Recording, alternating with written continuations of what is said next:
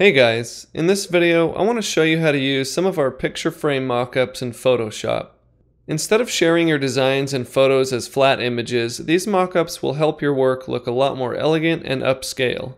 That's always a good thing if you're trying to make money because the final product just looks more expensive.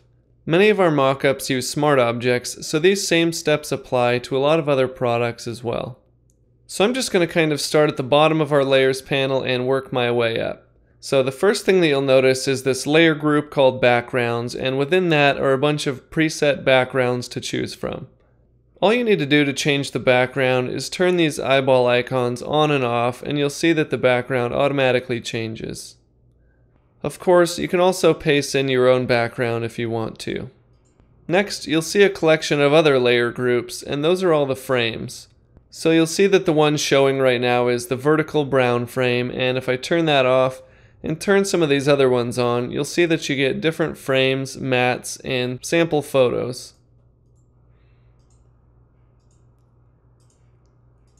Now, if I expand the brown frame layer group, you'll see inside all the different elements that make up that frame. So at the bottom we have wire hanger, and you can see the wire hanger up top. It has a little nail and some wire. And you can turn that on and off just by clicking the eyeball icon. Just above that is the canvas color, and if I double click that thumbnail, it brings up the color picker. So when I start changing the colors, you'll see that the corners of my canvas start to change to whatever color I choose.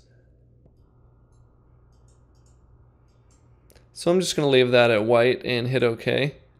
And just above that is your actual artwork. So if you don't even want the canvas color to show in the corners, all you have to do is right click this layer mask and choose Disable Layer Mask. So now let's look at replacing our artwork.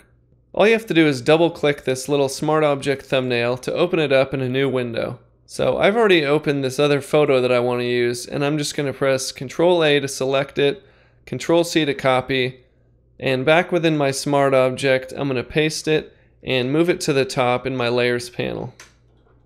Now, if I come up and close my smart object and save it, you'll see that it will automatically update within my mockup. Now, I'm going to zoom in a bit so you can see this more easily.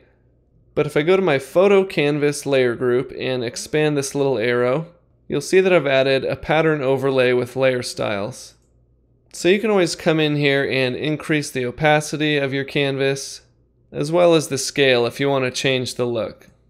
Just above that, you'll see the matte color. So if I double click my matte layer thumbnail, I can use the color picker and just change the color of my matte super easily.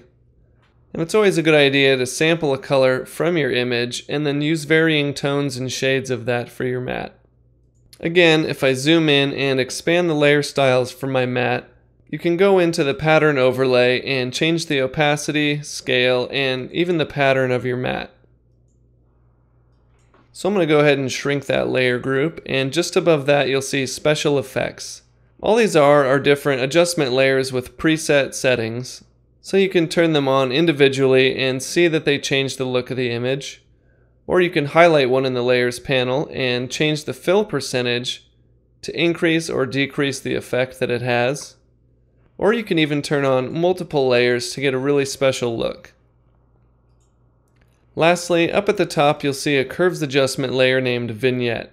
So of course you can turn that on and off to get rid of your vignette, or you can adjust the curve to make it darker or lighter. These mockups are super easy to use, and since they can be customized, you can easily repurpose them for a lot of different projects. I'm John Shaver for Design Panoply. Thanks for watching. I'll see you next time.